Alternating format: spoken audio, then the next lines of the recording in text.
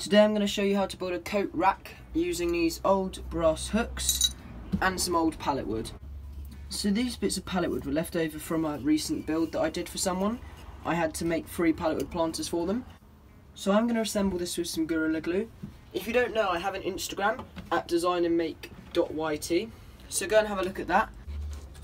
So I just used these scrap pieces of plywood. They came off an old project that I kept all the wood from.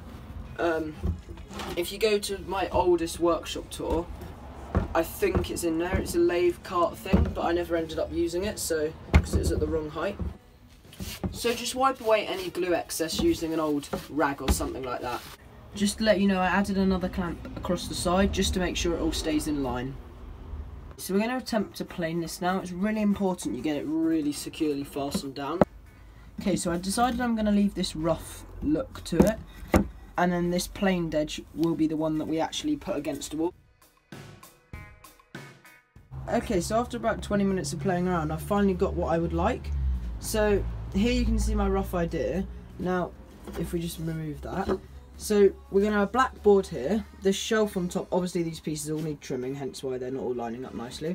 This will be the black board. Luckily, I didn't even have to cut this piece of MDF. It's about 1 millimetre too short, but we're not going to bother about cutting a new piece because quite frankly it uses up that scrap.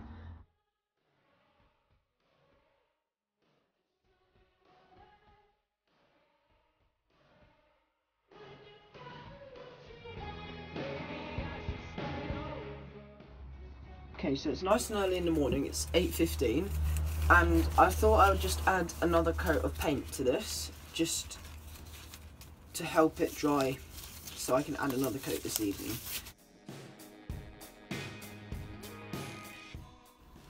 So these are the bits of pallet wood I'm using for the side supports. However, they weren't quite measured properly, because obviously these were used for the pallet wood planters, so none of them are cut exactly the same, because all of the pieces of pallet wood were slightly different lengths. So we're just going to cut these so they're both the same length. So I'm going to use my Excalibur tenon saw to do this. If you haven't seen the video, click up here somewhere to watch that.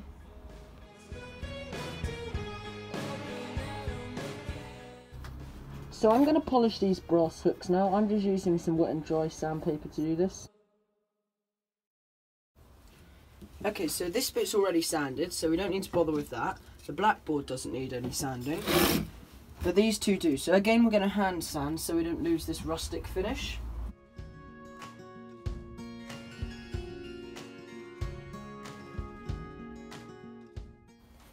Alright, so I've got this piece of pallet wood and we need to make the backing support for the blackboard. So I'm just going to cut out these strips now.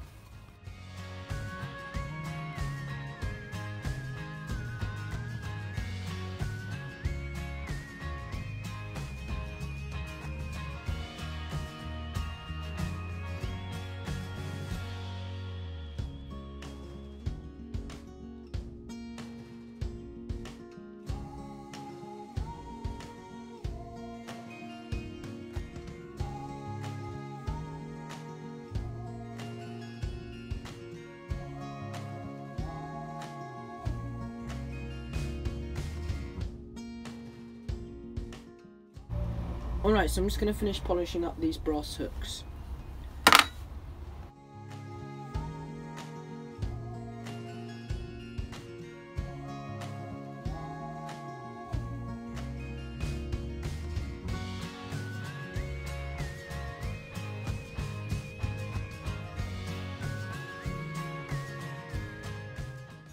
Alright, so we've just got the hooks soaking in a bit of water, just to remove any of the bits of wet and dry that were stuck in it. So now we're just going to take a bit of kitchen towel and clean all around. Okay, so here's the brass hooks nicely polished with a bit of tarnish left into them. So I'm just going to shake this satin lacquer and we're going to spray a couple of squirts of this into these.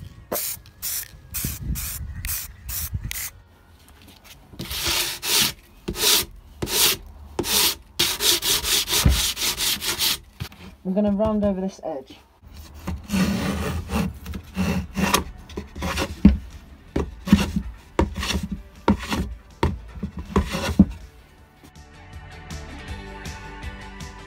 Now obviously the main thing I used the die for was the Union Jack. If you haven't seen that video, I'd definitely recommend checking that out. That's probably my favourite video and my favourite project I've done. Probably one of the harder ones I've done in terms of time and effort that went into making it, but the results were definitely worth it. Alright, so I'm just going to add another coat and then we'll add one more to the underside. Alright, so adding my final coat now.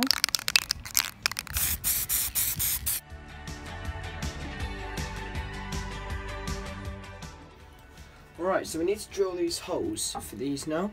So I've just marked on the locations with a pencil.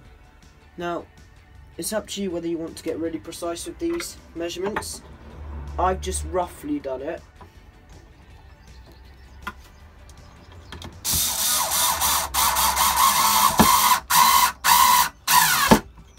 And the final one.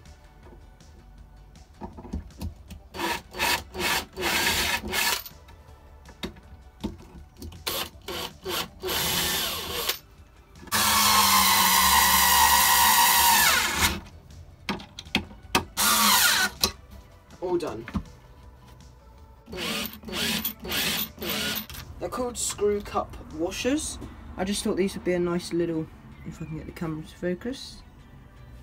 There you go, a nice little touch to add to these holes. So we're just gonna line those up. Okay, so as you can see, this tidies it up really well.